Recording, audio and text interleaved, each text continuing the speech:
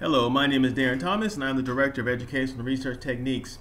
In this video, we're going to take a look at how to do APA referencing using Latex. So, to the left, you can see my Latex code. And so, we're going to use document class article, and the only package that we need in this example is natbib. So, that's why we have this use package, and then in the curly braces, natbib. Now, one thing that I need to mention is that, there's way more than one way to do this. But the example that I was able to find that works for me is using the natbib package and these things like that. Now, the stuff in black is going to be the first example that we're going to look at. Everything that is in red is commented out. You use the percentage sign here to comment out the things you want Latex to ignore. So as I remove the percentage sign there, these things will become available and you'll see the code updated. Now, at the bottom of the information here, I have in line 20 and 21, I hope you can see that, a command called bibliography, and inside the exported items, this is the name of the bibtech file, the bib file if you will, that has all of my information inside it. So if you look now off to your right, you can see my bibtech information right here. This is the actual references that are in the file. And what Latex does is that it reads this information as it updates the references here. Now, one thing that I need to mention is that, we're not going to cover how to pull the references from the internet or anything like that. We're going to assume that you already have the file and that you just need to figure out how to get it into Latex. The second thing that I have to mention as well is that you need to save your bib file, your .bib file, inside whatever the working directory is for your document that's using Latex. That's important as well. Otherwise, you have to tell it where the file is at, in other words. Now, in line 21, I have something called bibliography style, and so for mine, I want APA-like, and then that's the end of the document. This stuff in line 24 is just for me, not necessary for you when you run the code. So, the first thing we want to do is we want to actually create the document. And so when I click on this little green button here at the top, and I'm using TeXworks here, this is one of the many editors for Latex. I just click here. It wants me to save it. I just say save, and then it updates.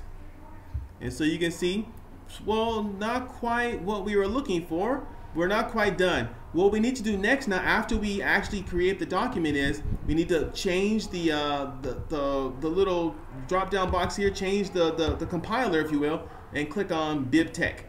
And it looks like nothing happened, but something did happen. Now we go back and we do PDF Latex again, and you can see here we have references now. That's good, but we gotta press it one more time. And now, if you look, I hope you've been watching carefully, we now have the name of the author and the year that they wrote these things in the parentheses. And we also have our references down here below. Everything is set up beautifully. Saves you a lot of time. So what you have to do is this. First, you need to run the document, PDF Latex if you're using TeXworks. You're going to get a question mark, a sentence with a question mark. Then you got to do the bibtech, like I just showed you. That kind of starts up the bibliography. Then you got to run it PDF Latex again, and you'll have the references, but you still won't have the sentence quite complete. Then you run it a fourth time, almost, if you will, a third or fourth time, and then you'll have everything you need. Now, the first sentence is just a sentence with an author as part of the sentence. So you can see right here, Adams, 1969. This is kind of like when the author is a part of the sentence.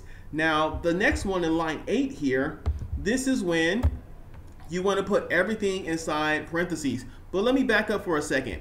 When you want to use the author as part of a sentence, you need to, of course, type your sentence as normal, but then the command you use is cite T, C-I-T-E-T, and then in curly braces, you put the actual name of the reference file from the bibtech. Now, from your bib file. Now, let me explain that a little bit more. If you look closely here, I hope you can see that. Let me magnify this a little bit.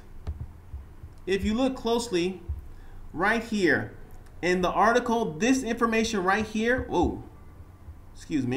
this information right here is the information oh, this thing's got a mind of its own.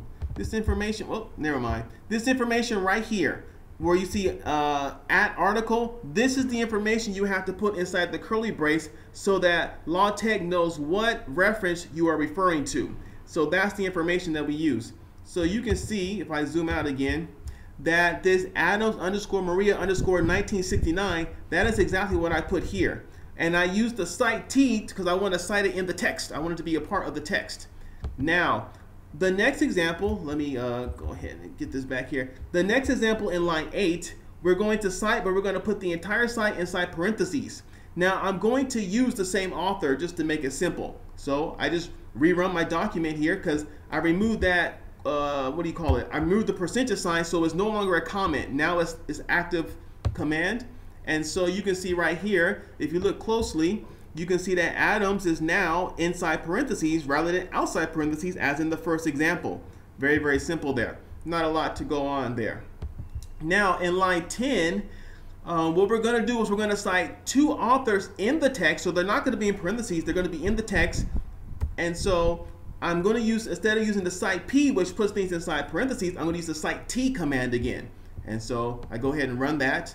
Now, if you look closely over here, you see I have a question mark because this second author here, Ackerman underscore intelligence underscore 1997, he's not in my references yet. So I have to go back up here in this little drop down box, click on BibTeX, run that again so that I update my bibliography, and then I go back to PDF LaTeX, run it again. So now the references are updated, but I still don't have it inside my sentence. So I click again. And now, if you were looking closely, you can see that Adams, 1969, and Ackerman and Hagestein, 1997, are there now. So now I have two authors in the text. And of course, if you look now at line 12 over here in TeXworks, now I'm going to put both authors inside parentheses. Now notice the difference between line 10 and line 12. In line 10, I use the cite command twice, because it's just separate commands to put in separate authors. But now that I'm using the cite P now, I put both references inside the same curly brackets. There's no need to have a second one. If I make a second one, I'll have two sets of parentheses rather than one. And we know that in APA style, that's normally incorrect. So now I'm going to run and add line 12. And you can see right here, we got Adams, 1969. Then we have the semicolon, beautiful. Then we have the second author. And done. That's it, beautiful. Now, technically, there should be an ampersand here normally when you have it inside the parentheses. So this is technically incorrect. All right, but we're going to move on now. So next, we are going to use et al.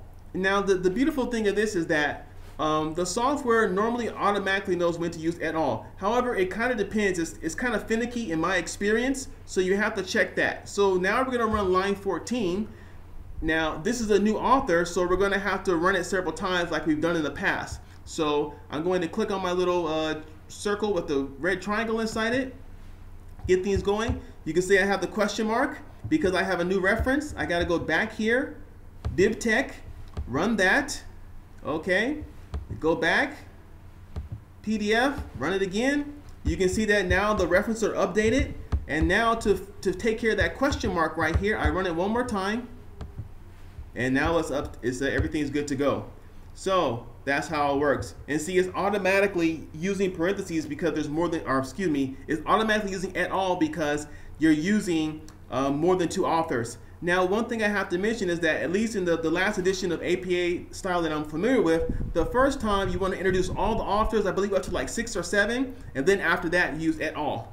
So technically this would be wrong because this is the first time we used it. But in my experience, most editors don't notice that anyway, so it's not something to be too concerned about.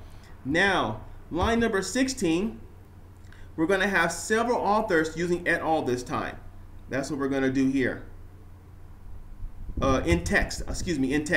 So notice that this time, last time in line 14, I used the cite P. Now this time I'm going to use the cite T because it's in text now. And so I just have to just rerun it again. There's nothing unusual here because Adenoy is already in my references, so I don't have to do the BibTeX thing again. So you can see here now it's et al. And so in the previous example, he was inside the parentheses. Now he's outside the parentheses. He's a part of the sentence, and that's it. And so this last one here is just kind of a combination of using authors that are like, just one author, and also authors who are et al. So again, we use Site P again. There's nothing unusual here. We just click run, and you can see right there, everything is set up. So we got Adams 1969, that's only one author, and then we got Adenoy et al. And we could do lots of other combinations as well.